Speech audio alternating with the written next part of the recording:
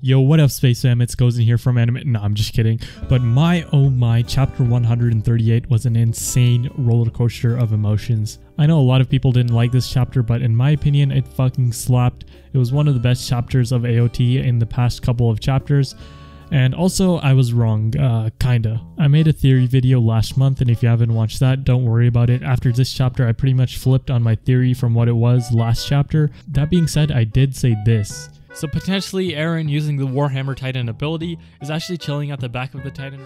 I'm just saying that I could have been right about this, but anyways, after coming through a bunch of theories on Reddit and YouTube, I found this one from Reddit user u/Raismia, and this shit is like a 10,000 IQ, and it's one of the main reasons I switched my theory on how I think the show will end. And in this video, I'm going to be explaining the self-proclaimed most probable ending theory for Attack on Titan.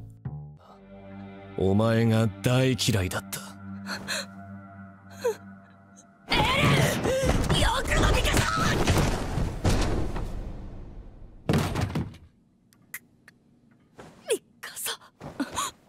お前はただそうやってアッカーマンの血が反応するままに生きてきた。違う。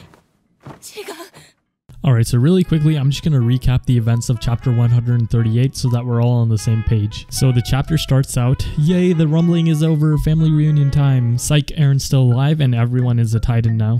I don't care what anybody says, but I think that this 1v1 with Armin's Colossal Titan versus Eren's was fucking sick. Then Mikasa forgets that she's having an insane hangover and starts fantasizing about Eren, and then she realizes that she's into necrophilia, and you already know how it ends.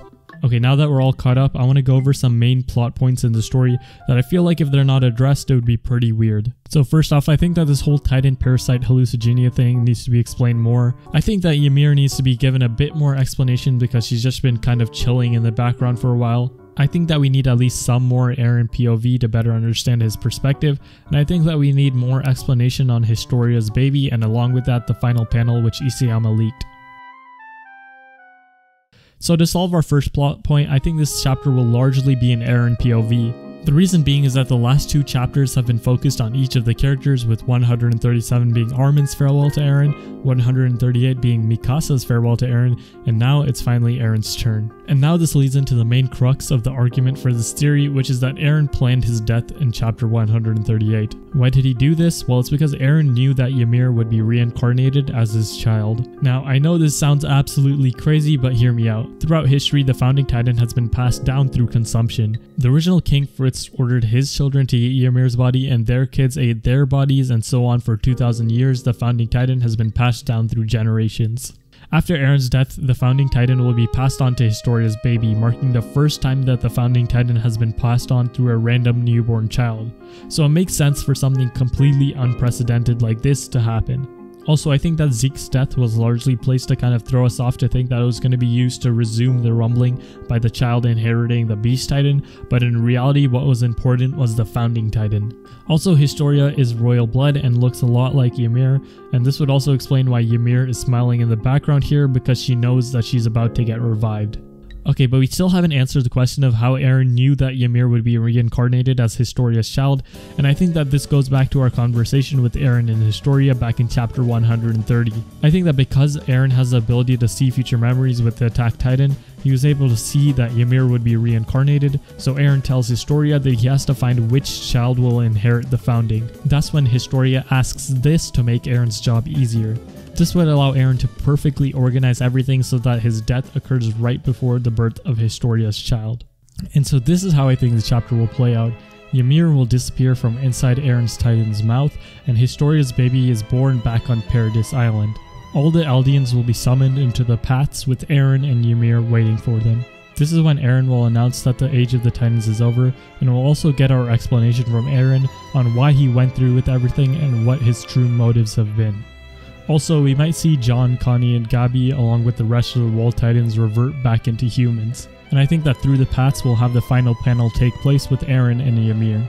I think this is also what Eren chose Grisha to convince him to go through with his plan, because as I mentioned before, it's really weird how Grisha went from begging Zeke to stop Eren to giving him the founding Titan and Attack Titan powers. And this would also explain why Grisha and Courier would be helping the Alliance to fight Eren, because they know that his true goal is to pass on the founding Titan power.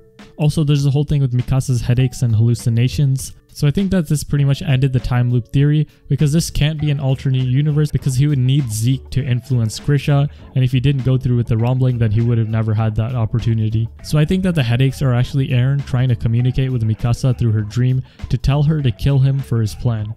And also, that's how she knew that Eren was in the Founding Titan's mouth. I don't think that Eren's plan is supposed to make him into a good guy or anything like that. I think that Eren truly believed in the rumbling and that it would end the cycle of hatred. This is why I feel like it would be kind of similar to Death Note, where Light wasn't inherently evil, but his plan also pretty much involved genocide. All of this just gives us a reason for why Eren went through with the rumbling.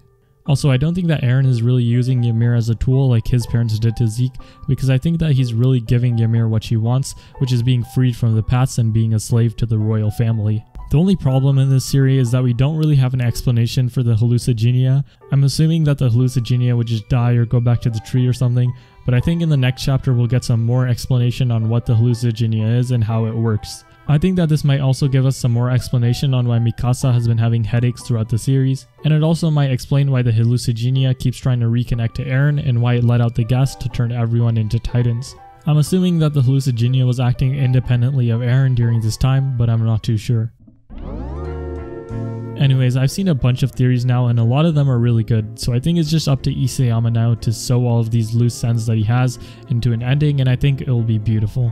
Also, I'm hoping that we get like a super long last chapter. I think if we're pessimistic, the chapter will be around 60 pages, and if we take a more optimistic look, I'm assuming that the chapter will be 100 plus pages. Keep in mind, an average chapter in the past has been around 45 pages. Also, it's not completely unusual for the last chapter to be extra long. Full Metal Alchemist's last chapter was like 115 pages, and considering that Isayama has been planning this ending for about a decade now, I think that there's a decent chance that he goes all out with this chapter. The last thing I want to say is that I think it's best that you go into the chapter without any expectations for an ending. It's fun to speculate and come up with theories, but honestly I'll be happy with whatever Isayama puts out next month. Also, I recently made a Discord, and if you join in the first 2 weeks after I post this video, you'll get an OG rank on the server. Alright, see you later.